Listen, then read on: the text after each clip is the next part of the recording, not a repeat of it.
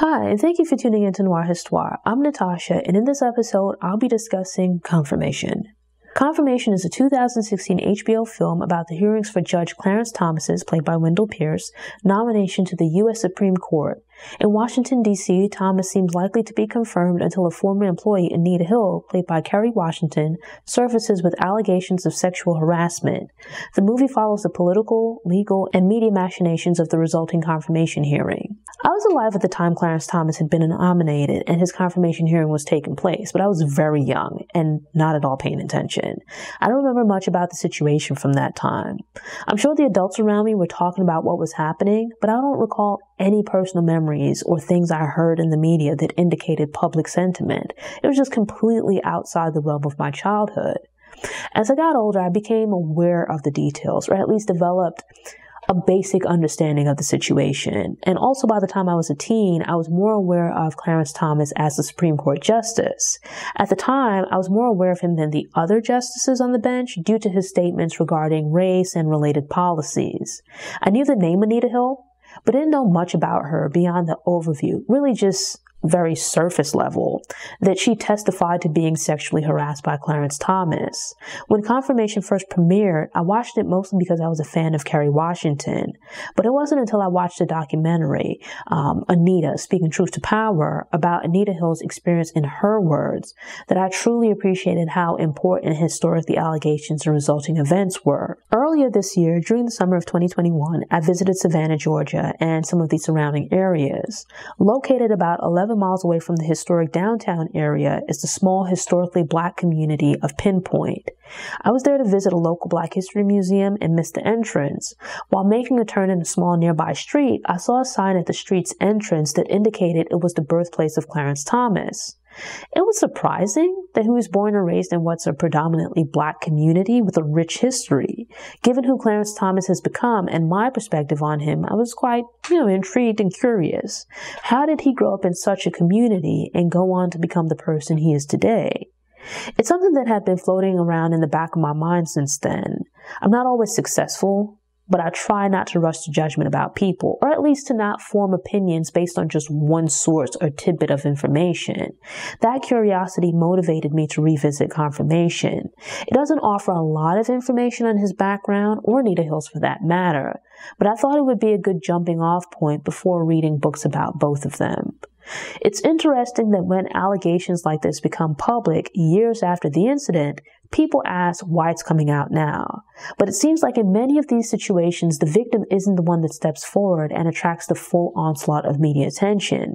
They may or may not officially report it, but they're usually not the ones to go to the media. Typically, they don't go to the press because they've tried official channels and nothing came of it, or they don't want to deal with the retaliation and public backlash. In this case, Hill didn't volunteer to attempt to derail Thomas's confirmation hearings by testifying. Investigators in Washington, D.C. found out about her allegations and contacted her for comment. The question I had was, if Hill didn't initiate contact with the investigators, how did they find out about her? It's something that, is kind of glossed over, but stuck out to me. Anita Hill didn't set this in motion, so who did? Where did the investigator first hear about this, and was it shared by someone who knew Hill or Thomas? How did they know specifically to reach out to Anita Hill? Because at least initially, she had no interest in coming forward. Hill had an idea of the onslaught of media attention and public scrutiny that she might face and didn't want to be involved. If she's not the one that came forward, who knew about this, that went to the investigators or offered this information when they were contacted? And how did they know? This stayed with me throughout the movie because it shut down a lot of the assumptions that would be made later. First, it showed that Hill wasn't on the prowl seeking attention or who knows what by stepping forward. At least one other person had heard about Thomas's alleged inappropriate comments to Hill. With little to gain from testifying at the confirmation hearing and nothing to gain before, what would be the point of making up such a story and then doubling down on it? Knowledge of the situation had been floating around and at least a few people knew about it.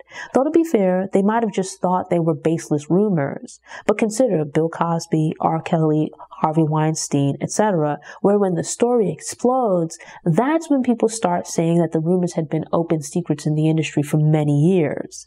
In entertainment, there are industry secrets, but I guess they're also present in Washington, D.C. These allegations come out, and everyone is like, yeah, I heard about that years ago. Unlike allegations of rape or sexual assault, sexual harassment is more of a professionally inappropriate rather than a criminal offense. Sexual harassment that consists of inappropriate comments that aren't threatening or don't include, physical touch would be handled by or should be handled by a company or professional governing body rather than law enforcement. If this is something happening to someone else and they're not particularly interested in filing an official complaint or taking legal action, how much can you do as a bystander? Testimony from these third-party witnesses can offer context and background to the surrounding elements of what took place.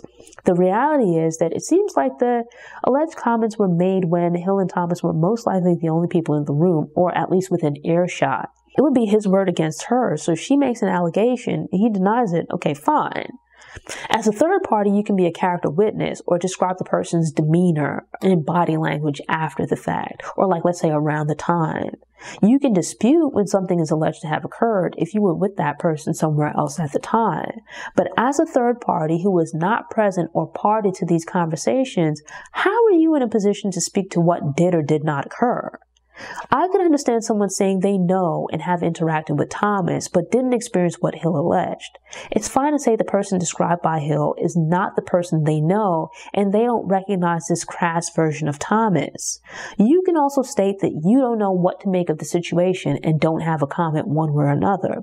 All of these are perfectly valid to say and would be the case for most people in these circles. What I don't understand is when individuals come out and state there is absolutely no way the accused did what is alleged. You might have interactions with the person and might even work or live with them. But unless you spend every minute of every day with this person, how could you say beyond a shadow of a doubt what this person is or is not capable of doing? Listen, I dig true crime, and I know there are legit serial killers out here that were pillars of their community. He might be a faithful husband and loving father who mentors kids on the Little League team, but his car is frequently spotted on the strip, and he's got 7 people buried in his backyard. I don't put anything past anybody. There are family members and friends that I've known my entire life, with whom I've had nothing but positive experiences, and for whom I have the utmost respect. Based on everything that we've gone through and my experience with them, I could reasonably respond to an allegation that, it doesn't sound like the person that I know. But I don't spend every minute of every day with them. And as a family member, I recognize their interactions with me might be different from how they interact with coworkers or people in whom they have some sexual interest. Excluding my mother, and maybe not even her, because I don't know what she did in her youth. I'm not willing to vouch for anyone else beyond, we were together at place A at such and such time, so I know they couldn't have been at place B. But to swear as to what someone did or didn't say when I wasn't in the room, I'm not willing to go that far. Or more simply, if a person doesn't know the details of the situation, they should just say that. It's not hard to say, I don't feel like I'm in the position to comment at this point. Instead of rushing to judgment or pushing others to rush to judgment, just wait for the facts to come out and then share your opinion. But to say, I don't know what happened, but I'm going to tell you what did or didn't occur, that's too much. To some degree, I think people might shy away from responding in a manner that even allows for the possibility that the person they know has done something wrong. If it's not worded correctly, it can sound like a condemnation of that person, but it's a reasonably logical response. Yet in these instances, there seems to be pressure to make it an all or nothing statement. And when you add this insane media frenzy, it just increases the pressure. The media isn't always looking for the truth. With these hot scoop stories, journalists aren't always thorough in their research and investigation. Sometimes that expediency, the push for a quick and prompt answer right now, is preferred over the more logical and reasonable action of waiting until the necessary information has been gathered. Put on the spot, people might feel compelled to state a concrete opinion one way or the other. With that in mind, I appreciated the movie's approach to the incident, where we see the hearing from both sides. Right off the bat, we see how the various players were pulled into the story, and most interestingly, an imagining of how the legal and political strategies developed on the two sides. I love thrillers, but this one was a bit different because it's largely mental and public relations.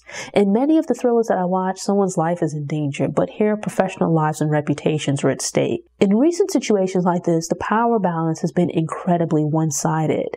But here, on the one side, you have a would-be Supreme Court justice backed by the White House and the Republican Party. On Hill's side of the table, there might be less political power, but highly capable legal minds. Hill was then and still is an attorney and law professor in her own right and capable of aiding in the strategy surrounding her testimony. On the one hand, you have the full might of the Republican power structure, which is a huge advantage. But I felt like Hill at least had a fighting chance on the other side. Her position was also strengthened by the various female politicians who unexpectedly stepped into the fray.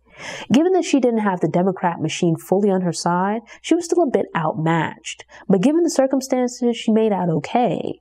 Had Hill been an intern or just regular run-of-the-mill woman, making these allegations could have gone a lot worse than they did. I mean, they didn't go great. It was ironic that Thomas and other members of the Republican Party typically try to end conversations about racial issues by referring to people playing the race card.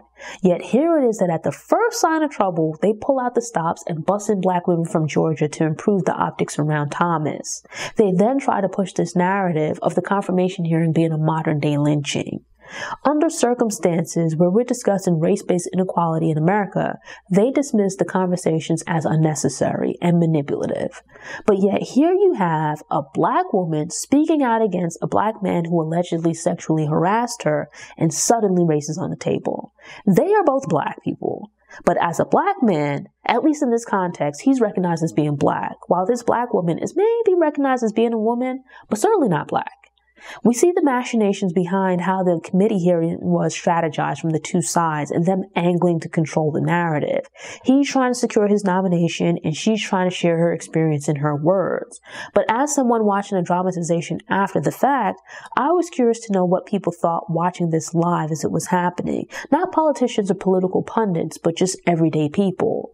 I understood Anita Hill being present to give her testimony, read her affidavit, and then answer questions. But what I did not understand was after she explained the details of what happened, why did they need to have her go over the specific details of what he said or how she felt? Right? You might need context, so asking her to describe what he said, his tone, and body language, understandable. But to ask questions about what was the most embarrassing statement or what made you most uncomfortable, then when the question is asked and answered, to keep reiterating it, she's there to give testimony, and part of that requires you to ask her questions. Fine, fair enough. But past a certain point, it comes across as a lack of sensitivity. How are these details necessary or relevant in discussing the topic at hand? Ask her, has it taken place and what occurred? Okay, let's move on and get his side of the story. But instead, it begins to feel like badgering. I reviewed the Tina documentary earlier this year, and it touched on her doing media and interviews where people would just go overboard with the questions. They would get so wrapped up in getting the scoop or getting a hot tidbit while completely losing sight of the fact that this is someone's life that they're talking about. It's like ignoring the person's humanity and just completely focusing on getting the headlines about their experience. The setting is a confirmation hearing before a setting committee, but the tone feels the same. What exactly would be the point of pushing for these details? Not even the facts of what happened, but asking about the moments when she felt the worst. If she's already explained the facts of what happened, why keep pushing for her opinion if it's potentially a sensitive area? There's one point where they ask questions about Thomas's comments regarding pornography. Hill alleged that he made inappropriate comments about his genitals and things that he'd seen in pornographic movies. Why do you need to know the details of what exactly he said he saw in these movies? I can understand the media grasping for these sensational details because they want salacious headlines and stories. The more details, the better, as it will likely attract eyeballs and attention. But this is the Senate. Who exactly needs this information? Unfortunately, with many of these types of cases, the women making the accusations are vilified. It's perfectly fine to investigate or ask the public to hold off on passing judgment until after the investigation and case have played out.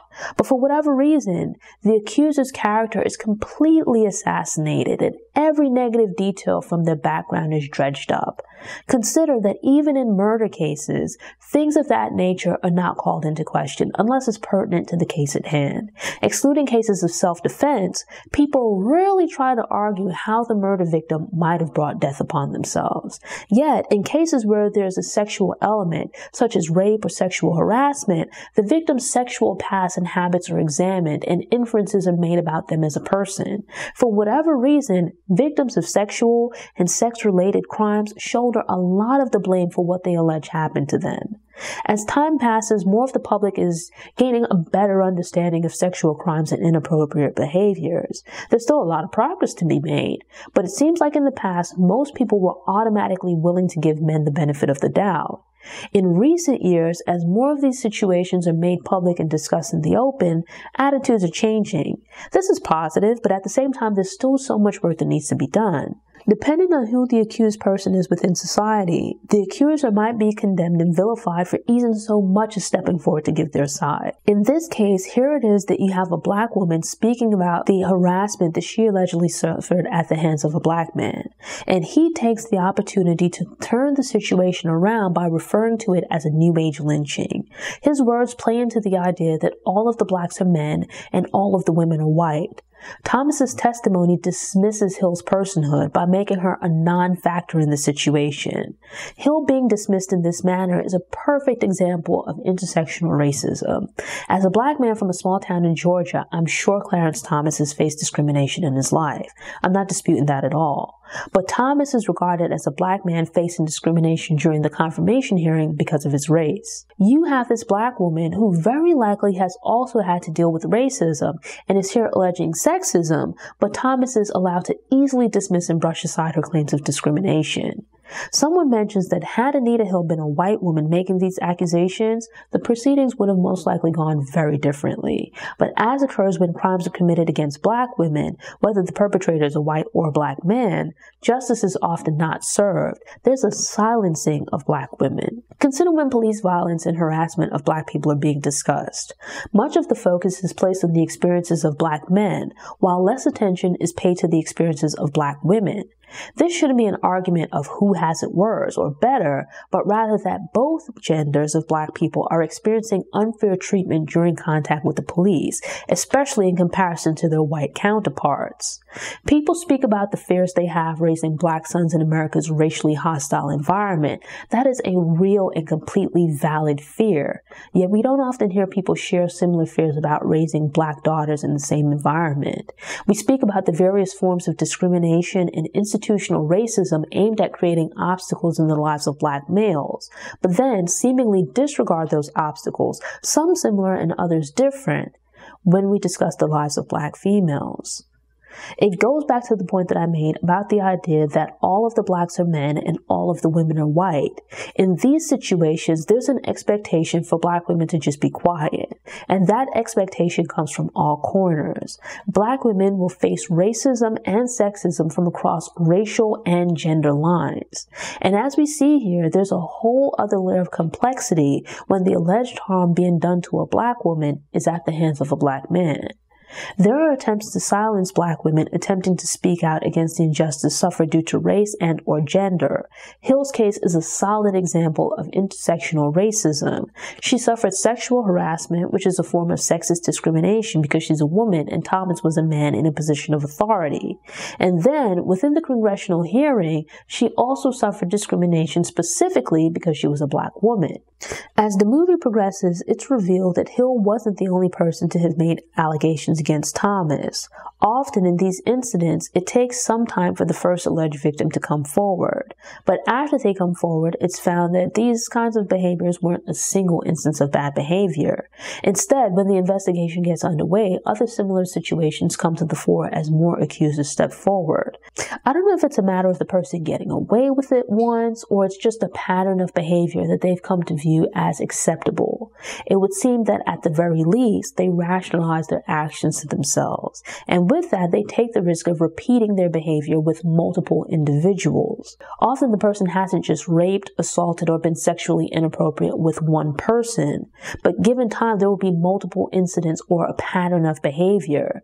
This is something that they do over and over again, maybe not to the same degree, and the frequency might vary, but it's something that occurs on more than one occasion. There's a contrast of how these things are handled in the public now versus back then. That's not to say that everything's perfect now, or that we've made as much progress as should have been made, but consider that back then, many people thought this kind of behavior was acceptable in the workplace, and it was something that women just had to tolerate. It's like the saying that the first person over the hill gets the arrows. In this case, Anita Hill was the first person to come forward and faced harsh questioning and the brunt of the criticism. Confirmation does a good job at the end of showing the different changes that Hill's testimony motivated and the progress to which it contributed. Most touching was women coming forward and speaking out about sexual harassment. They did this, but in terms of sharing their experiences, specifically with Anita Hill and also in general. Not to mention more women deciding to get involved in these government committees and more involved in politics overall. Testifying required some sacrifice from Hill, though her testimony didn't result in Thomas not having his nomination approved. Hill would have likely preferred to live a life of anonymity, but that was no longer possible once she stepped forward. Sometimes people make history in ways that they don't exactly care or want to, but it's just unfortunate to have to go through a negative experience publicly. That's not to say that Hill should have been sacrificed for anyone else's benefit, but rather that while it might not have seemed like it, her testimony at the Senate hearings had an impact. In the long run, her sacrifice and contributions have proved to be beneficial for many other women, and maybe men too. With regards to the film Confirmation itself, I thought it was okay during my first viewing at the time of its release, but watching it the second time around, I realized that just about everyone turned in a good performance, and the film does a pretty good job of not falling back on the simple trope of a supervillain on one side and an angel on the other. I say this as someone who doesn't know how the hearings or commentary might have come across in the media at that time. Part of it was that everyone held their own. Wendell Pierce and Kerry Washington both did well portraying their characters. And because there were two good actors on both sides and the filmmaker didn't try to force an opinion, you end up with a film that was all the better for it.